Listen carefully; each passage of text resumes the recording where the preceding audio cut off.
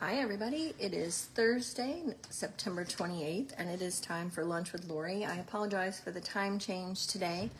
I had class here this morning and I had to scurry around and get my tables set up to get everything moved. So let me get my computer set up here. Hopefully my video will come up on my laptop so I can see who's watching. Here we go.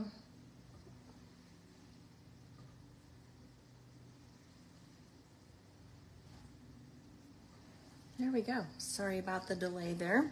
All right. Today I am going to feature two different bundles, and I'm going to talk about each of them just a little bit. But I really wanted to talk to you about Card Club today, and my Card-Cierge Card Club and what happens during that club. Most of my ladies are local here in St. Louis. But we have ladies who are not local who get their packets shipped to them. And here's how club works. Let me show you a packet.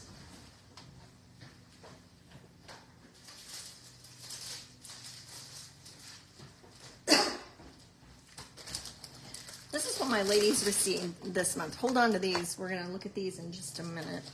But each month, my Card Club ladies receive a goodie bag. And in that goodie bag, each month is something different. This month was supposed to have been, September was supposed to have been the Autumn Leaves bundle, and that unfortunately was on back order. All the pieces were gone. There was no way that I was going to have the paper, and that's the most pretty part, is the Autumn Leaves Designer Series paper. So I had to make a quick switch at order time, and so I chose this month to give my ladies a packet of the Shining Christmas DSP, which is so pretty, and I'm going to show you a couple of samples from that in just a minute. And then also another online exclusive paper, the Tartan Plaid, and I'm going to show you this as well in just a minute. I have 3 samples from this one to show you, and I think you're really going to like it today. Usually there's an embellishment, but since I was using different kinds of Designer Series paper today as the embellishment of sorts for this month, they got the gold and silver adhesive sheets. So they got an entire package of that. Normally in the card packet, you can either come local and come to my door and make 8 cards. Each month there's the supplies to make 8 cards. And you would come in and there's the packet and all the pieces are cut. If there's a die cut that needs to be done, that is cut as well. If there's a small piece of ribbon, that's cut and in your packet for you. So every month, this one had a Lost Lagoon ribbon, the packet is ready and everyone comes in, they use the components of their goodie bag to make that month's projects. This month, like I said, was a little different. Normally there's a ribbon and embellishment, all kinds of pretties. And so some of the components for this month, I used something that the Card Club members have gotten in the past. So this month, I added the in-color gems to this card. So this paper is, video signal is gone.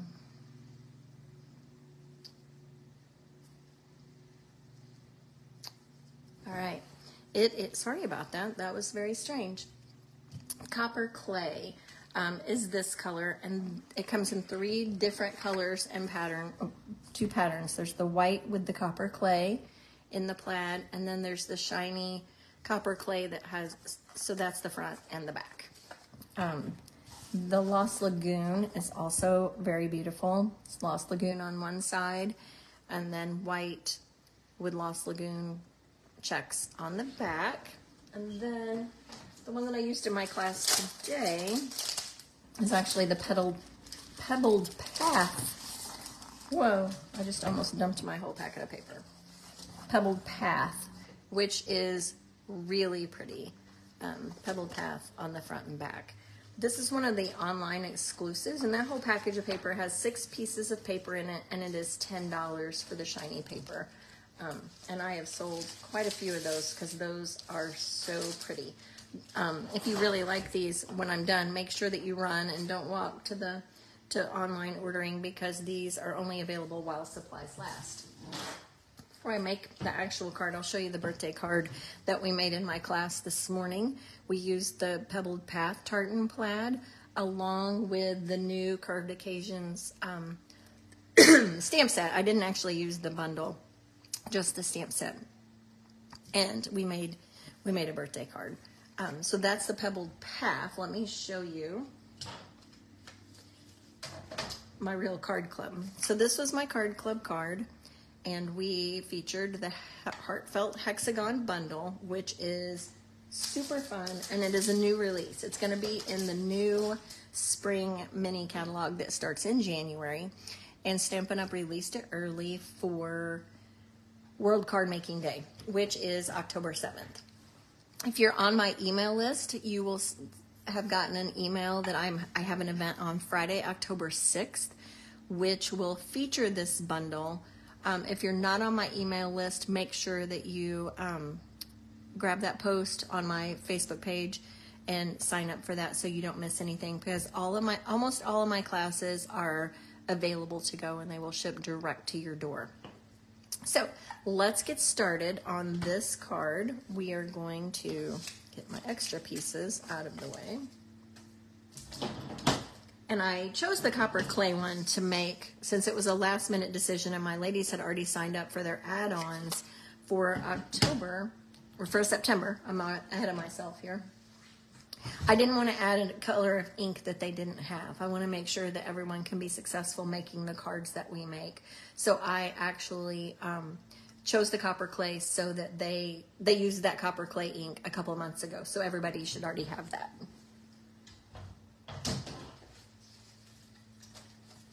All right, so we're going to stamp. This stamp set comes with 2 outline stamps, and this one's just a delicate little dot that goes around the outside.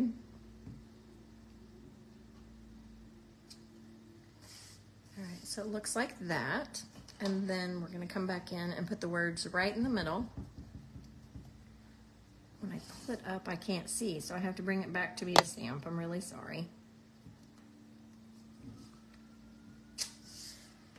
All right, so it's two pieces. And one, like I said, is the dot, and then there's another one, and I will show you that one in just a minute as the second, as my second card for today. We're gonna make 3. Right, and then the punch, the Heartfelt Hexagon punch, is a rounded edge, kind of very nice punch. You could put any kind of words in here. All right, so I have the words. Those are ready to go, and then we can just assemble the card. I apologize, I still have this weird frog in my throat. All right, we'll fold our card. Actually, let me see. I might do this one the opposite just to see what it looks like. If there's anybody watching, if you have an opinion, let me know what you think. I think actually I like the lighter piece on the outside, so that's what we're gonna do. I'm gonna use liquid glue today because that is what I have on my table. If you use the multi-purpose glue, you don't need a whole ton of it, so you don't want your projects to be wet and sloppy. Okay. All right, so we got the bottom plaid. And then we'll put this plaid piece on the smaller panel of copper clay.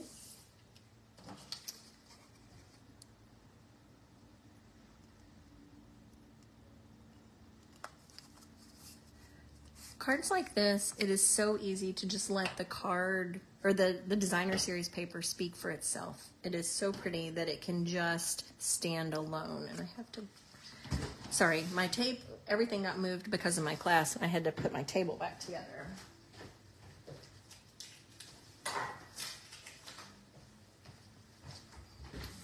All right, normally I have all of this on this table. All right.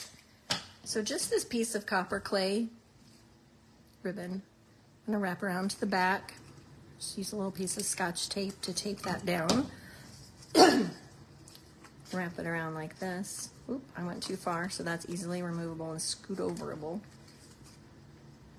Everybody makes mistakes, right? There we go. Wrap it around. And then another piece of Scotch tape on the back. You can also use glue or adhesive. I just find that Scotch tape works better, and then I can move it if I need to. I'm going to put our sentiment piece on dimensionals. Just a couple of those to hold that up. If it goes flat, it won't stay. Put that right in the middle. And actually, I knew better than that. I should have put one, I should have done my dimensionals on the top and the bottom, because on the ribbon it's going to be loose. So lessons learned from Lori today.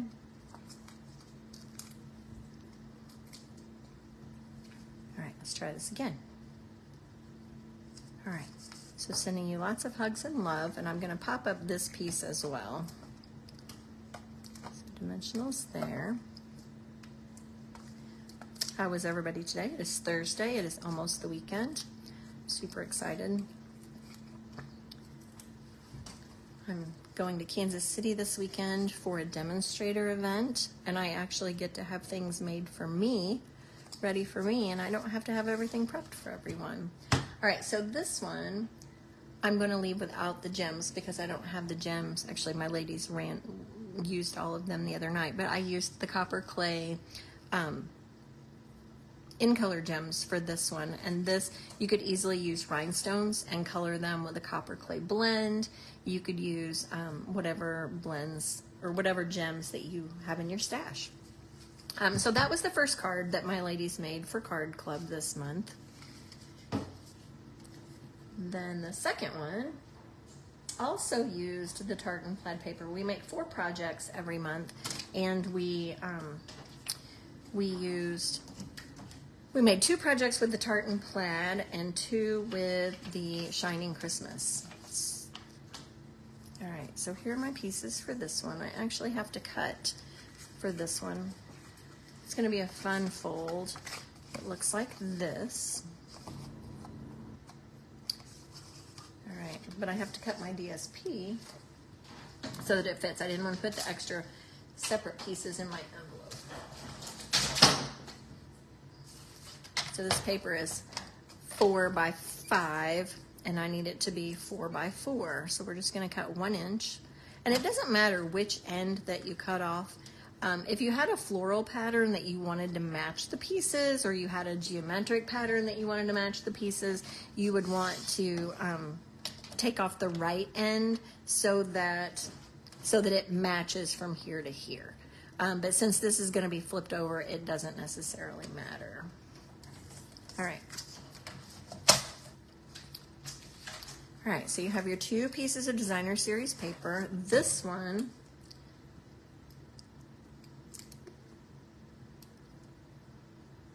will go on the big side. And it'll go right here.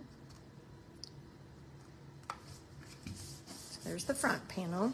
And then this is cut 1.5 inches in so that this 1 inch strip will actually have a little border around the outside.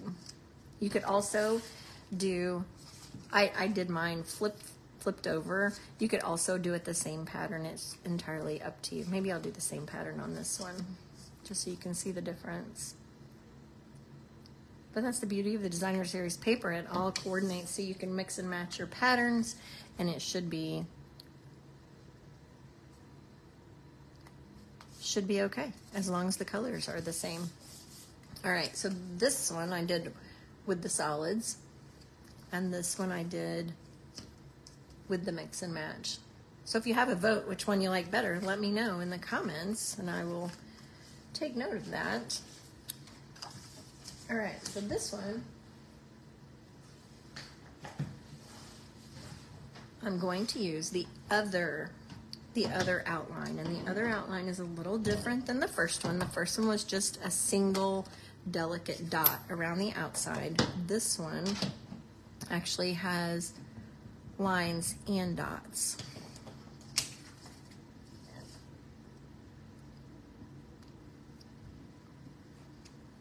There's 2 lines with dots in the middle. And then we'll put the sympathy. I find it's easier to put the border on first and then put your words in the middle, but it's entirely up to you.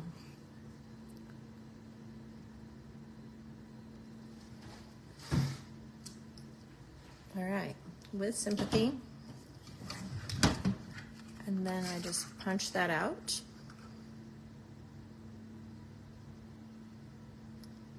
When you use the designer series paper as the focal point, it just helps with, it makes making a simple card easy, because, which sounds a little strange, making a simple thing easy, but when it's the star of the show, you don't have to put a whole bunch of things on it to make it pretty. And then for my Lost Lagoon ribbon, which if you don't have any of this, it is super soft and it is really pretty as well. We're going to just tape that on the back. As we've talked about before, I'm not a bow tyer. I'm not a very good bow tyer. I can tie a bow, it's just not very pretty.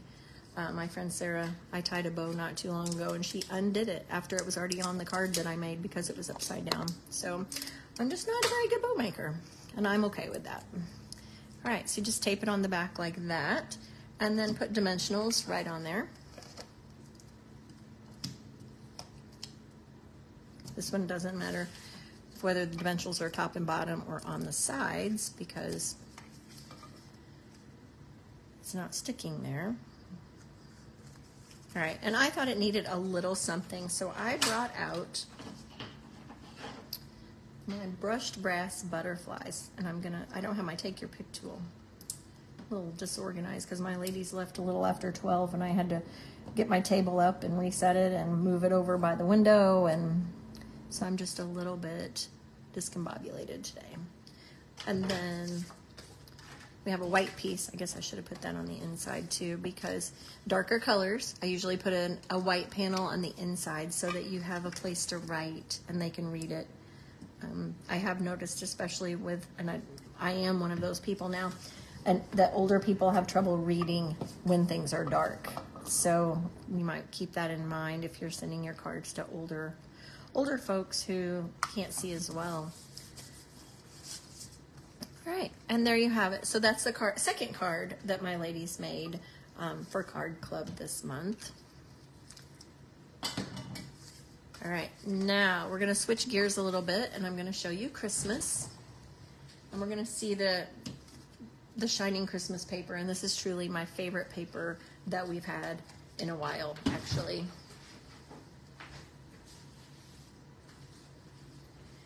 We made 2 projects on Friday or Monday, I guess, with these, but we're only going to make 1 today just for the sake of time. But the holly leaves, one side of all the pieces of paper has a shiny component. So there's the holly leaves, which have the shiny berry. I'm not sure how well the camera will pick that up. So there's that, but on the back is just cherry cobbler polka dots. So that's that one. The other one that we're going to use today is the packages, and all of the ribbons have the red, sparkly red ribbon on there, and the back of that is just a fun little geometric, old-fashioned looking pattern. We have candy canes with shiny candy canes, and then X's. The backs of these pages could be used for non-Christmas. We have Christmas trees. Have just a red cherry cobbler ornaments, which could be on its own, or there's the is it Harlequin pattern? I believe it's called the Harlequin pattern. This pattern actually matches the Merry and Bright lights. We have that, so you could easily coordinate that if you didn't like all those bright colors in the Merry and Bright, with fun striped patterns. It's all the red that is shiny. The green stripes are not shiny. Oh, there's my ornaments again. I have a couple packages together because I've used some. And I think that's it. So it comes with 12 pieces, and since it is the shiny paper, it is $15 instead of the usual $12.50, but it is so worth it. All right, so for this card, we're just gonna, again, let the designer series paper do the talking. It can be the star of the show. My pieces are cut. I've already cut a stylish shapes circle, so that is ready. Hopefully I get that stamped correctly because I did not bring more than one. All right, so I have my white card base. Usually when I do thick white, I score it so that it folds nicely. Thick white, thick vanilla, I always score those. And then if you have a card that is cut, if your card base is cut 4 1/4 by 11, sometimes those don't fold as nicely, so I try to score those as well.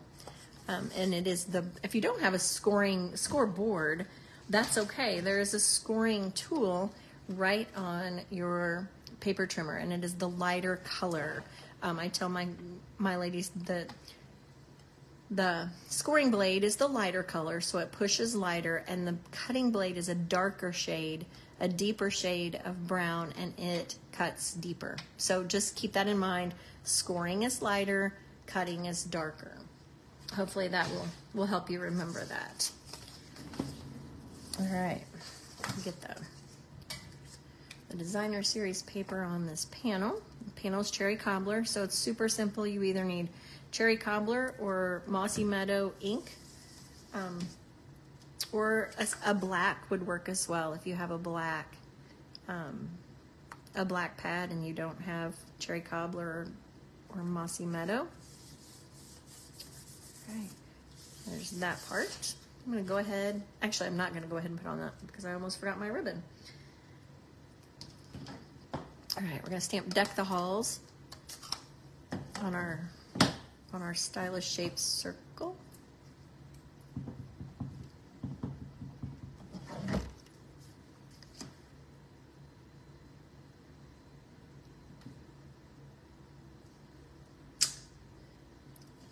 All right, Deck the Halls.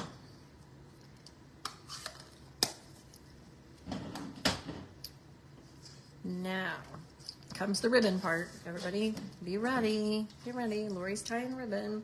This is the glittered organdy, and it kind of takes on whatever color of the project that's underneath it. So even though it's not a green or a red, those little flecks of sparkle kind of take on a green tint when you put them on this paper. So you're just going to tie a ribbon around the panel.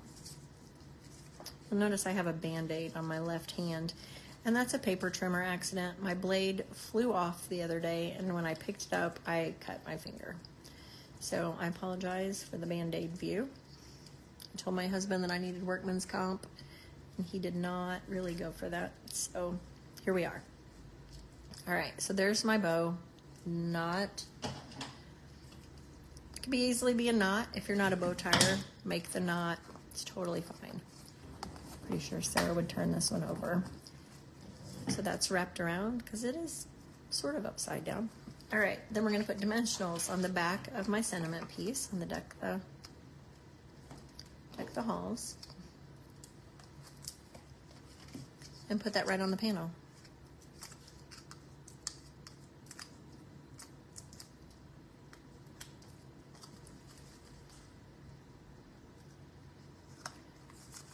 And I also put this panel up on dimensionals. I think just dimensionals just adds a little bit of oomph as you raise your panels. It's not all flat, and it gives a little bit of depth to your projects. And who doesn't love sparkle and bling and layers on your cards? All right, so then this panel will go right on the card front. Oop. I have to move it so I can actually see. All right. Let me see this one.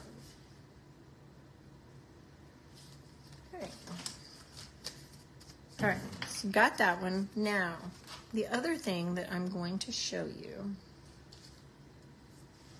is how to color gems. And on my first card, or my other card that I haven't shown you yet, actually, I'm not going to make it, but I am going to show you. We did a fractured card, and this one is a little more complicated, so I won't show you this one, but we colored the gems, and that was the part that I wanted to show you, the shiny rhinestones that I just colored with a cherry cobbler blend. So when you color blends, or color gems with your blends, you're going to use iridescent pearls this time. I love these. I think these are so pretty. You want to take the paintbrush end of your blend, and you don't want to push down really hard because that will cause your tip to separate and it'll look not very good and it won't color as much as well. So kind of go on the side and just take your Stampin' Blend and color your gems. And I think that I'm going to use maybe 2 bigs and a small. And that will dry. The alcohol blend, the Stampin' Blends are alcohol based, so they dry very quickly. You could also use a regular marker, but it would take about 3 years to dry, so you probably don't want to do that. And then you just put your gems on your project. We could have easily done this with cherry cobbler, or my other projects, we could have used Lost Lagoon blends, and all right, I didn't like how it fit on my card base, so I'm going to show you this one. Magic of TV. All right, so you've got your colored blends that are the Mossy Meadow. We use the cherry cobbler ink here with the ribbon. You can also color this ribbon. It's beautiful colored with a blending brush, or you can use a marker. It's entirely up to you. And then the inside of my card is actually just plain for this one. So my brain is working faster than my mouth today. So these were the 4 cards from my Card-Cierge Card Club. 2, 3, and the 4th one was the sympathy card. So we took the 2 papers and the card bases, and everyone made 2 of each of these. So each month, we move these down so you can actually see them all. Not sure I can get all 4 of them in my picture. Here we go. There we go. So each month, my Card-Cierge Cards Club meets once a month. If you aren't local and you live in Seattle, Washington, or you live in Portland, Maine, and you want to be in Card Club, that is great. We meet in person in St. Louis. The night depends on my lady's availability. And then the following week, I send you the projects. I send you all the card bases. So in the mail for this month, my ladies get all the pieces. Then and the designer series paper and the embellishment of the month, and that comes in your special packet. And each month you get the tutorial. You get an emailed picture and emailed directions of all the projects. So the ladies this month got all the pictures of these projects emailed to them. And then if you don't want to make it right that minute, you can come back to it later and you can make all the projects. It's $39.50 a month each month, and that is charged via PayPal, so it's like a subscription. And then each month it's charged, and if there's no obligation to stay on for a whole year, like my old club model. After 6 months, you would get to choose $25 for free. I do let you choose that. You get to keep, actually this was the 6th month this time, so my ladies were choosing their 6-month free products. If you have any questions, I'm going to post the link for my Card-Cierge Card Club so you can check that out and you can look at it and see what goes on. And if it's something that you're interested in and have any questions, please don't hesitate to let me know. I will be live next week, and I don't know the date, but I believe I'm going to go back to once a week. This was my short burst of my Viva Mexico earn the incentive trip Facebook Lives, and I am almost there. I am skidding in on 2 wheels. Today's the 28th, and the final day to enter or to qualify is September 30th. So I am screaming around the corner on 2 wheels, but I thank all of you for your help and your purchases. If you have any last minute purchases before the end of the Stampin' Up! Year happens on Saturday, I will include the shopping link on my post. And I will see you all back next week for live lunch with Lori. Thanks. Have a great day.